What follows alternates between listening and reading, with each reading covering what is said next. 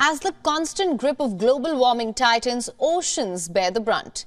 Now, according to a new study, the world's oceans took a massive amount of excess heat in 2023. Enough to, and I'm quoting here, boil away billions of Olympic-sized swimming pools. Last year, oceans soaked up around 15 zettajoules of energy. 1 zettajoule is roughly equal to 10 times the electricity generated worldwide in a single year. The amount of heat we are putting into the oceans is equal to 5 Hiroshima atom bombs of energy per second, 24 hours a day, every day of the year. The amount of energy stored in the oceans, it's a key indicator of global warming. This is because it's less affected by natural climate variability than sea surface temperatures.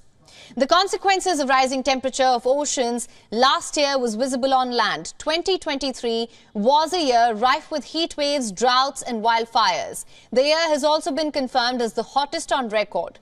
Oceans are crucial to heating the planet. While land areas in the atmosphere absorb some sunlight, the majority of the sun's radiation that's absorbed by the oceans.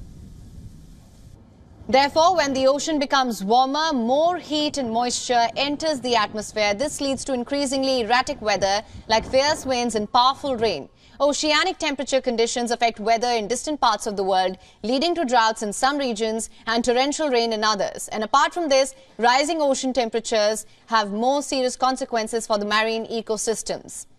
As the temperature of the water increases, dissolved oxygen levels decrease, resulting in loss of species. Scientists are also concerned about the long-term capacity of the oceans to continue absorbing 90% of the excess heat from human activity.